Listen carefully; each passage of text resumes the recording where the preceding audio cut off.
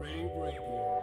With rants and raves, you'll be okay. And today is your lucky day. It is rants and raves with Gary K.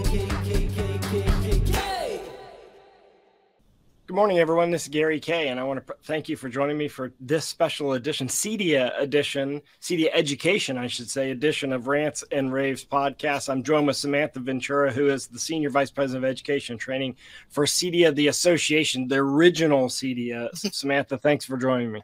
Thank you so much for having me. I'm really excited to be here.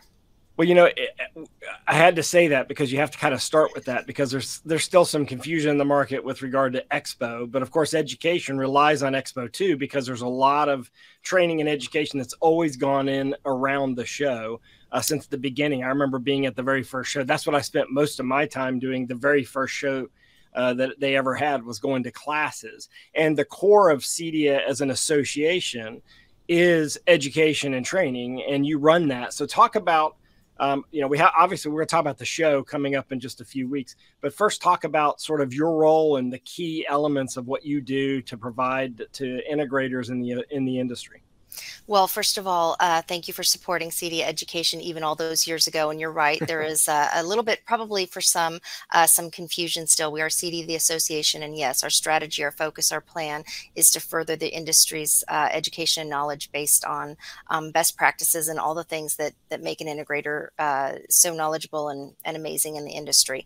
But yeah, I mean, we're just so excited at CEDIA in general to have this true focused plan of professional development for somebody coming into the industry, to start from the very beginning and go all the way up. And our pathways that we've developed over the past 2 years, especially now with ending of 2 brand new certifications, one launching at Expo this year.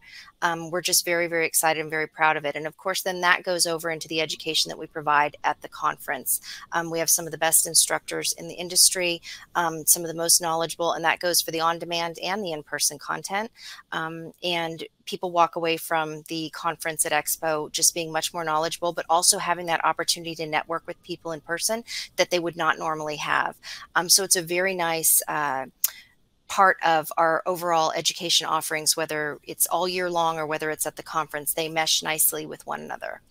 Yeah, and that's one nice thing is that you do have certifications. So therefore, you can walk away with something that you can put on your LinkedIn profile and also promote, kind of build up your own personal brand with those certifications. Now, and obviously, like I said, whenever I go to shows, I go to the education because that's the kind of unique thing is you get a chance to actually meet people in person and do these. But you planned ahead of time over a year ago, started with making sure that this content was available online. So regardless of whether they go to the show or not, they're going to be able to get the education you normally get at Expo online through the on-demand platform, right? Yes. We had a little inkling a year ago that, you know, we had a really rough time last year and we'd moved everything to on demand. We had no idea that this year was going to be as challenging, to be honest with you. We thought, oh, we'll be back to a better sense of normalcy. This year has been very back and forth for so many people. And of course, we fully recognize for people wanting to attend, but not necessarily feeling as comfortable as maybe in the past, that we would need to offer something on demand. So we truly looked at how can we make sure that we're going to have some really good content for people who won't be able to be here in person and for those who do still want to come in person. So we did a really good, I would say a half and half, and I'm really proud of the content we have coming in, especially from some of our more seasoned instructors globally, not even located in the United States. They've been willing and able and really excited to provide their knowledge through the online platform. And so we're very, very excited about that. Yeah, and to take advantage of that, I mean, like you have ongoing education all the time, not just in and around Expo. You can go to cedia.net and click on the certification section of the site, and it kind of tells you, sort of gives you a blueprint pathway to these different certifications. But at the actual Expo, you get the one-off classes that you just don't get year-round. But I also know that you're going to kind of do that. You're going to bring that back and do that regionally in addition to the online platform as we obviously get out of this COVID mess that we're all kind of part of. But talk about sort of like your plan, like your master plan. You've been there over 3 years now. I'm sure you had a chance to take a look at where it came from. And, you know, I remember CEDIA when it was just a group of 50 guys that were coming to the industry. Now we actually have we have men and women in the industry. We have a much more diverse industry, but we also have elements of the industry that didn't exist before, like this resi-commercial stuff that they're talking about for Expo, and also this multi-dwelling residential install. So obviously, talk about what your vision is going forward with education. Well, how much time do we have? I'm just kidding. I will tell you that it's exciting. Let's start with there. But it also takes buy-in from every person within the industry. And the beauty of CEDIA is, of course, we're global. And that means we have good reach now that we have a fully integrated online learning management system. So we have the Academy. So everything we drop in there can be localized, and it has been for the UK and for the EMEA region, and it can have reach. And so we've been very thoughtful with our plan of what we put in there first. However, when I started 3 years ago, a little over 3 years ago, as you mentioned, it became very clear to me that in some ways we were a startup. And what I mean by that is we're changing. I'm very passionate about this, trying to change the perspective of what it means to support the professionalism and those coming into the industry, as well as those who are seasoned. That means for our business owners who did not necessarily think about succession planning, did not really understand how expensive it is to have turnover, what it means to have retention. Those are things that I'm really passionate about, having this group of really strong integrators who also happen to be business owners understand, so that the retention part of the technicians, they're not just a dime a dozen, they come in and then we replace them. That's not what we want. Additionally, looking at people who want to come into the industry as a brand new technician, this is a viable career opportunity. So we need people also to hire them in, take care of them, keep them, provide them a pathway of professional development. I can't compete. We can't compete with the CS, the computer science world out there, who's doing that for them. So if we want to have them come through, become an integrator, we need to do our best to educate them, but to also offer them a real existence within the professional development space of what it looks like to be an integrator moving through the pathways.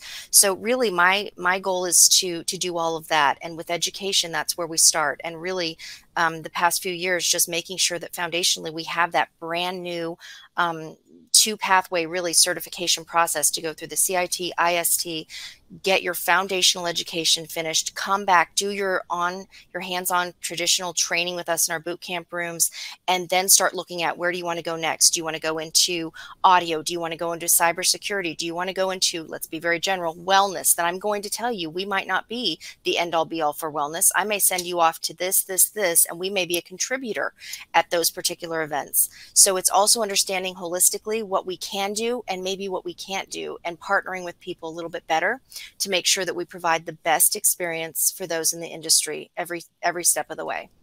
That's key, because that's the reason why the association exists, not to be everything to everyone, but be sort of like a home page to them where they can go and get information. You mentioned the CIT, the IST, but you also have the ESCN and ESCD certifications. If you want to learn more about that, go to CEDIA.net. So it's not like one certification. You can go different paths.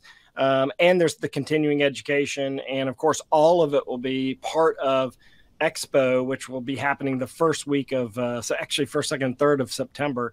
Samantha, thanks for joining me. And of course, I'll put your LinkedIn link in the description of this video cast, because I want people to connect with you, because I want them to give you feedback when they have ideas, because the key thing is getting these ideas assimilated. And I like what you said about health and wellness, because you may not be the experts on health and wellness, but you might be the place to start. And like, hey, where do I go to get this information as the industry evolves? Because this industry is evolving quite a bit. I mean, there's also, let's be honest, there's also a movement towards the residential side, getting more into the commercial side, which I think will help the balance sheet and keep these companies healthy to do light commercial projects, which don't require the complexity of a full commercial integrator. So check that out, and all at CEDIA.net. Now again, CEDIA Expo is separate from CEDIA, the association. CEDIA Association is a nonprofit association designed around supporting the CE channel, everything that